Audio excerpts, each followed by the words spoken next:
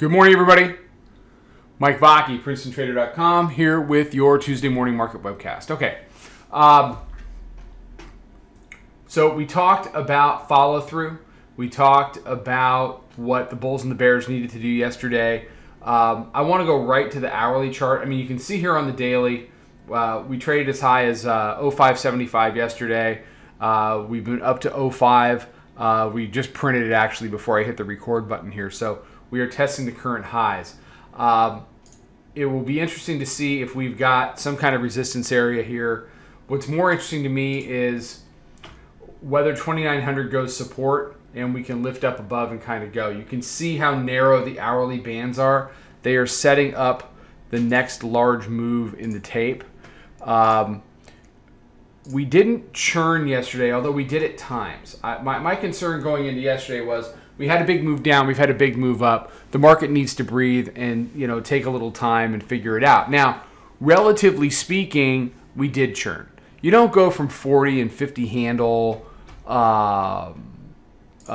range days, to a 2-handle range day. With the exception of the initial move up off the open, we really just traded. We traded between 88 and 2905, which is under 20 handles, which for this tape is pretty tame. You look back at Friday, we traded basically from 2840 up to 86.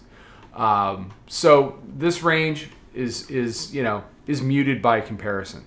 We've had a pretty flat overnight, although it's been steadily walked up. So when we get into the bell, does 0506 hold it again? Do we come back in to retest 95, retest this hourly mid-band, see where we stand, potentially retest the lows from yesterday down in around 2880?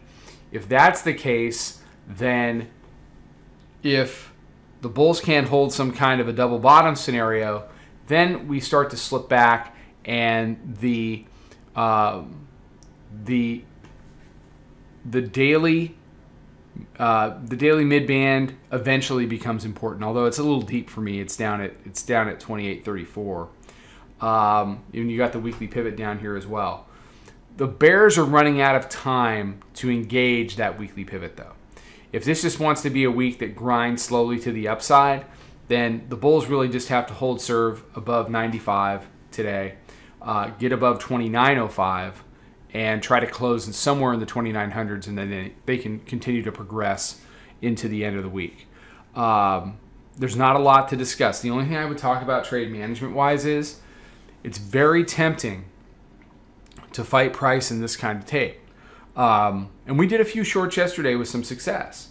It wasn't a huge day for us yesterday. It was about an 11-handle day. It was a pretty muted day. I didn't want to do a ton. We got into a couple of nice trades. We got caught near the highs and took one disaster stop, and then we got it back on and then some with the next couple of trades. But it's the kind of tape that'll make you overtrade. It's the kind of tape where you can start to get ideological and dig your heels in and say, we've gone up enough. This is enough. 2905 is enough. I mean, you look where we were last week, you look where we are now, it can't possibly go up anymore. Oh yeah, it can. And until the bears start to convert important areas, like the hourly mid-band, which you can see it's nothing but support. They'll play around with it a little bit, but they can't convert it to resistance, okay? Until they start to convert these important support areas, hourly mid-band, the roundy, even consistently on the shorter term, volume-weighted average price, that all comes in around 95, 96 today. So, until you are consistently making lower highs and lower lows, short trades are good trades, but they're still just rentals.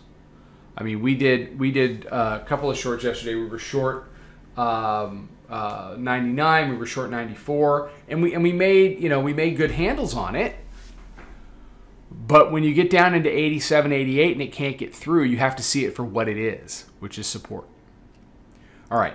Everybody have a great day. There'll be more stuff out on social. Check that out. Come check us out. Trade them well. I'll talk to you soon. Follow us over on Twitter, Instagram, and Snapchat at Princeton Trader. Check us out on Facebook and join us for a free trial at www.princetontrader.com. Trade them well.